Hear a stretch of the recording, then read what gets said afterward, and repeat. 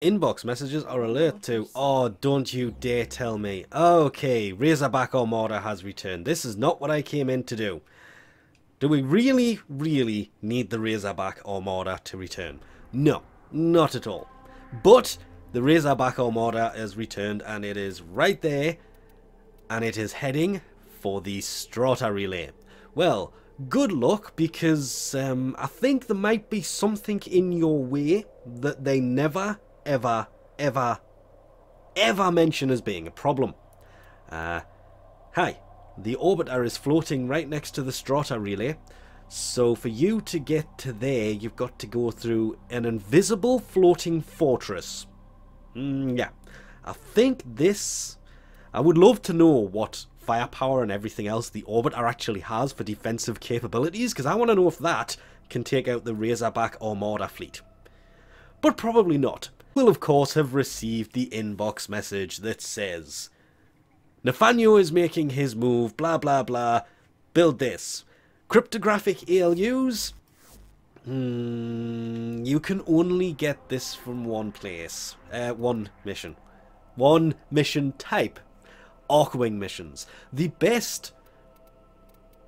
don't know why that was on solo. The best Arcwing mission to actually get these from, as you can tell because people are actively playing it. Look, open squads 5. Mobile defense on Neptune. The Celestia, getting it wrong, pronouncing that wrong, node. Mobile defense Arcwing. That is the best place to get a hold of the cryptographic ALU, because they only drop from Arcwing missions. But luckily, not only on the planet they're attacking, because there's only one there, and that is also a mobile defense mission. And to be 100% honest, if it wasn't for the fact that nobody plays it, would probably go there more than anywhere else, because the enemies there are much easier to kill. But everybody favours this one. So that's the best place to go. But that is an option. During this mission, and it's great that these missions aren't railjack missions. These are full-on, on-foot missions. But you do have to actually watch out for... yeah. You shouldn't be here. Neither should the Bursas, but they are. It's not the Jackal, it's the Hyena Pack. Hello. Hyena Pack. And Bursas are everywhere throughout this. And once you get here, you literally just want to go to that terminal up there. Hello. Okay. You do it. Or that terminal up there. Hack that. Wonder why this isn't working properly. Oh, hello. There you are. Razorback. Because Razorback's immune to damage. The only way to get them damaged at all is to hack that terminal. And a Bursa will come out right here. Whenever you're ready. Hello? Oh, never mind. Hack that. Assuming it actually lets you. Or auto hacks. And that Bursa will run over to Jackal. And knock Jackal down. Because in the meantime, he is immune to all damage types. Takes no damage. Lots of zeros. Hi, Bursa, what are you doing? Could you go in there and knock him down, please? Thank you! And then once you've done that, you can actually kind of do damage to him, assuming you can find the one part that needs to be damaged, and then rinse and repeat that as many times as you possibly can. Another auto hack. I love auto breaches, they're great fun. That wasn't me. Who did that? Oh, you did that. Okay. It is a quick boss battle, there's really nothing to it. Just finding the actual nodes that need to be taken out. It can be kind of annoying. That would be the back leg that needs taken out. Rinse and repeat. Quite literally, rinse and repeat. And don't come in with beam-based weaponry. Oh, never mind, he's dead. Okay. It takes unusual about 4 moors to actually take them all out. All of the parts you have to actually shoot. No, get off me. Oh, that's electrical.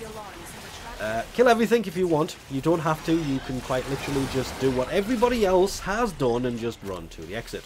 That is never really that far away from the end of that mission anyway. Then basically rinse and repeat this 3 times. One of the reasons to actually do this simply comes down to the fact that, oh, we can protect the strata relay, can we?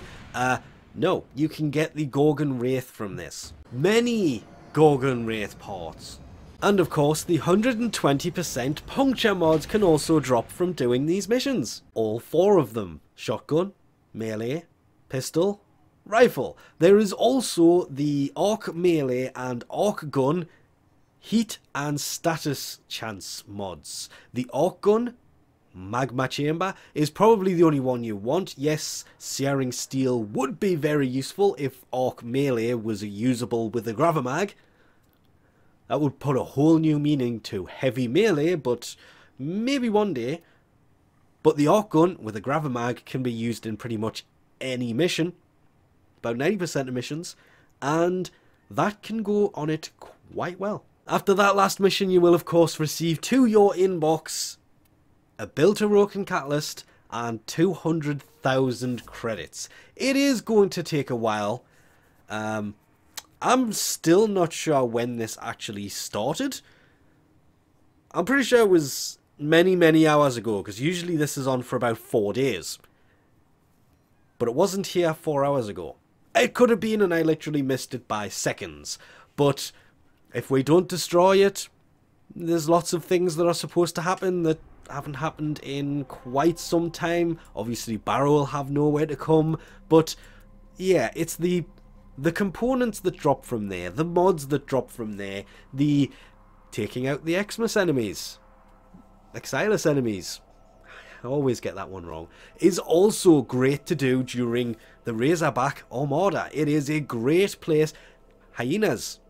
If you want to take out lots of hyenas, or if you want to scan a lot of hyenas, that is one of the best places to go. It's worth it for a lot more than just saving a relay. And with that, we'll leave this off here. Thanks for watching, and I'll catch you next time.